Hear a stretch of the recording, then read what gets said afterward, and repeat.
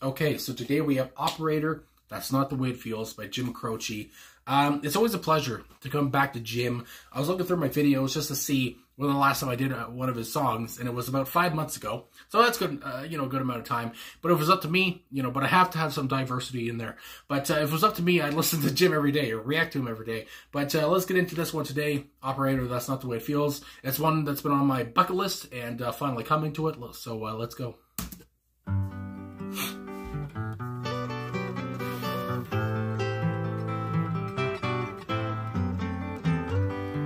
Low key, soft. Operator, or could you help me place this call? See, the number on the matchbook is old and faded. Living in LA with my best old ex-friend Ray. Ex-friend. She said she knew well and sometimes hated. Isn't that the way they say it goes? Well, let's forget all that and give me the number if you can find it, so I can call just to tell them I'm fine and to show I've overcome the blow. I've learned to take it well. I only wish my words could just that it just wasn't real, but that's not the way it feels. Lord.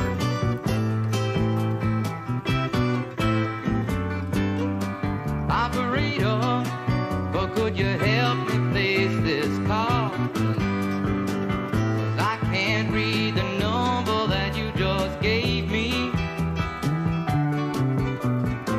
There's something in my eyes.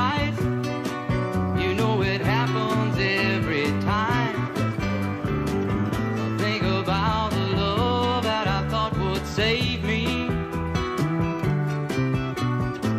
But isn't that the way they say it goes? Well, let's forget all that and give me the number if you can find it, so I can call just to tell them I'm fine and to show I've overcome the blow. I've learned to take it well. I only wish my words could just convince myself that it just wasn't real, but that's not the way it feels. No, no, no, no, that's not the way it feels. Operator, oh, let's forget about this call. No one there I really wanted to talk to. Thank you for your time. You've been so much more than kind. You can keep the dime.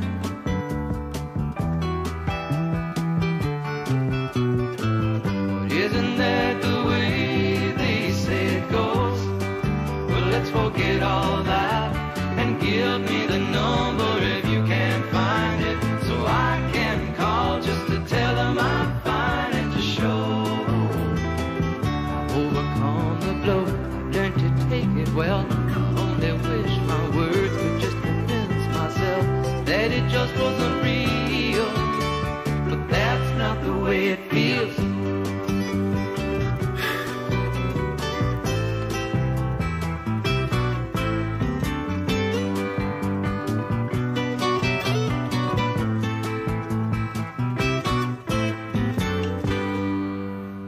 My God. Operator, That's Not the Way It Feels by Jim Croce. I don't know if there's a singer, if there's an artist, whatever, or band either, that makes me feel the way that Jim does. And again, he's been gone for so long, but his songs are still so poignant and still so heartbreaking to this day for, new listeners like me. And my goodness, I've been talking for too long, and I feel like my voice is going on me. But this song is just, like I said, it's about heartbreak. It's about pain. It's about, it's a heart-wrenching song altogether, a heartbreaking song altogether. I mean, it's just so, and this is about, like I said, with Jim, it doesn't matter where you come from, your background, who you are, whatever, what your beliefs are. he reaches such a diverse audience. You know, his songs can make anybody feel something, you know, emotional. And you're talking about a guy here, just to say off the top, a guy, I guess, who's in service, who's in the army, whatever you would say, placing a call. It's the 60s. We're talking about an operator, obviously. It's in the title. Placing a call to somebody, I guess, to an ex-girlfriend and an ex-best friend, who I guess they're together now, and he's trying to say, you know, everything's fine, but when he's talking to this operator, he kind of finds out, actually, I'm not good. I'm not good at all. Just again, he's so, Jim here is so good. His voice, at some parts, you know, near the end, I would say his voice almost breaks in a way, where he's talking to the operator, telling the operator to keep the dime. And his voice goes a little bit, I don't know if it's going to break or not, but it just sounds a little bit softer. He sounds a little more, he sounds generous, I guess you might say. Because again, he's talking to this operator, kind of saying thanks. So his voice is a little bit softer there. But anyway, just what a great, it's such a warm voice too. I have to always say that. It's just so inviting, so friendly, and it just seems like a guy, you know, he would be your best friend. I mean, Jim Croce, just through videos I've seen and such of him, he seemed like such a nice guy, such a genuine guy, and that comes across too from his widow, Ingrid, who talks about him and such, and you know, saying that he was such a nice guy.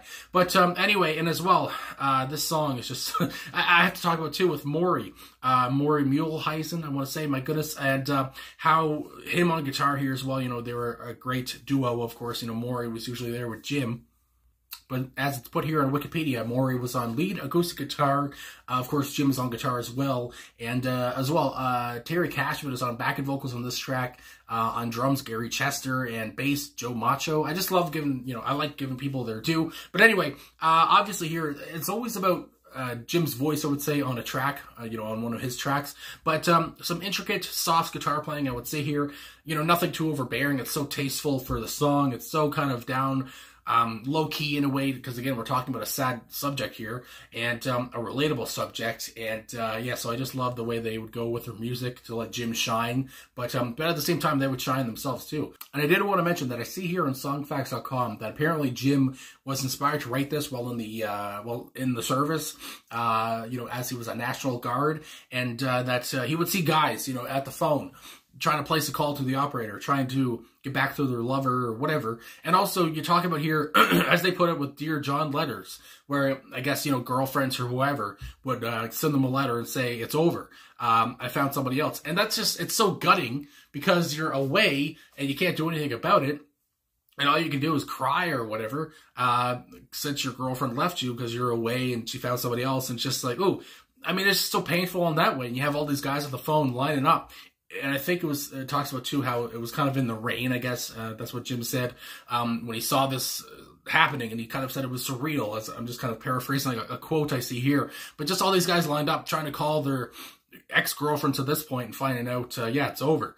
And again, just being away and just finding this out. I mean, my God, that's heartbreaking. Even more heartbreaking than obviously just being home and, you know, it being over. But anyway, so then going into these lyrics now with the first verse. Operator, well, could you help me place this call?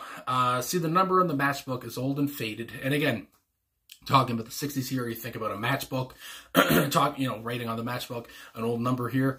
She's living in LA with my best old ex-friend, Ray. I can't talk. But that line says so much. I mean, she's living in LA with my best old ex-friend, Ray. So I guess Ray and his girlfriend, his ex-girlfriend at this point, are together, and now he doesn't want anything to do with them. The narrator here, Jim, whatever, and but at the same time, he's calling them to tell them that he's fine, he's over the blow, and we find out that apparently he's not. A guy she said she knew well and sometimes hated. It seems like maybe she was lying there, because it seems like now they are together. Then we go on with the chorus, but isn't that the way they say it goes? And I feel like in a lot of Jim's songs, he has lines like that where it's like, but isn't that the way it goes? It's like, isn't that life? What can I do about it? He kind of accepts that this has happened. He can't do anything about it. And I think about a song like, Time in a Bottle, where I feel like there was lines of that where it kind of says the same kind of thing as this, but isn't that the way it goes? What can you do? I got to accept it. Well, let's forget all that. Again, I'm pouring my heart out to you, but let's forget all that. I just want to call him and say, I'm over it. And, that's it. Have a good day. And give me the number if you can find it, so I can call them and tell them I'm fine, and to show I've overcome the blow. I've learned to take it well.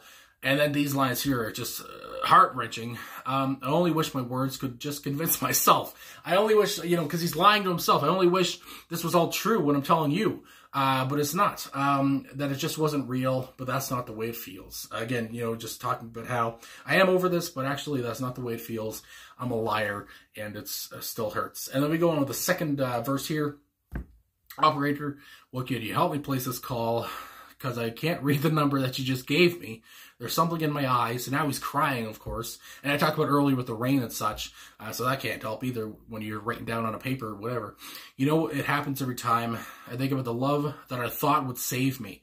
So it feels like he thought this girl was the one, whatever. And but obviously I guess she wasn't. And he thought she was going to save him. But now that's not true. That's not going to happen. He's trying to accept all these facts, and he's just having such a hard time, and he's just full of heartache and pain, and it's just also tragic. And Jim just paints such a sad picture. I mean, it's incredible. Then we go on with the chorus one more time. It was just so good. The post-chorus, that's not the way it feels. And then the third and last verse here. Operator, well, let's forget about this call. I don't mean to laugh, but again, it's just like after everything you said. Operator, never mind. Good Lord. Let's forget about this call.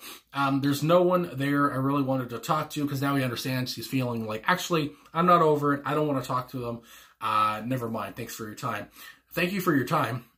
You've been so much more than kind.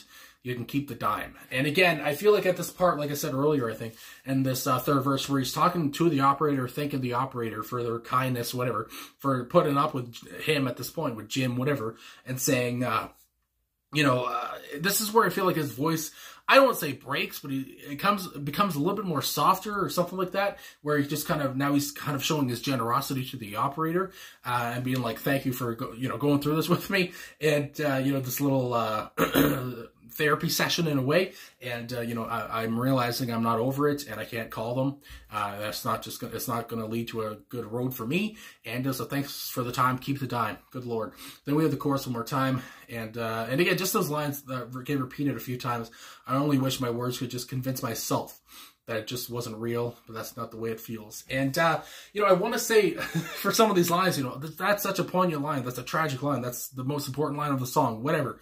But the whole song is full of these lines. The whole song is full of tragedy and just loss and just sadness. And again, that's what Jim was so, my goodness gracious, so good at in his writing. He was just so good at making you feel, no matter who you were.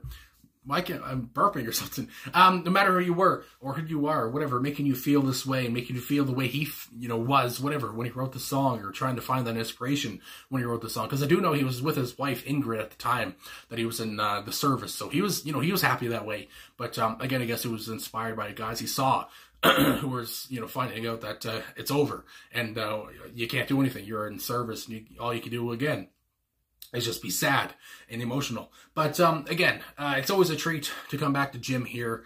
Again, this song was a little bit longer, I feel like, than other songs I've reacted to by him, which is a blessing, I have to say, and a pleasure again.